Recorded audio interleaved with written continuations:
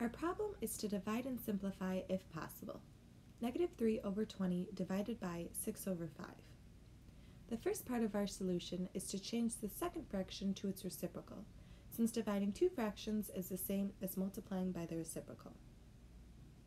We can then put this into simpler terms by writing 20 as 4 times 5 and 6 as 2 times 3. Then we can simplify this, since 3 over 3 is equal to 1 and 5 over 5 is equal to 1, and any number multiplied by 1 is itself.